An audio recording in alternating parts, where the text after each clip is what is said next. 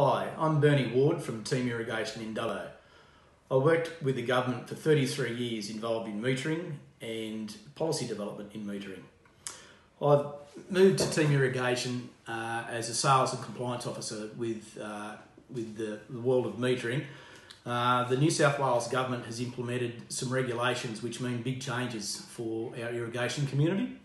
In New South Wales, if you have a pump site that's 500 mils and larger, you will need to do something by December 1 this year. So really what you'll need to do is either install a patent approved meter or see if you can keep the meter that you have now. Now that's not as easy as it sounds. If you have an electronic meter that you think is fine and works okay, you'll probably need to have it tested for accuracy, and that's not an easy thing to achieve. So if you need a brand new meter or want your meter tested, please come and talk to me.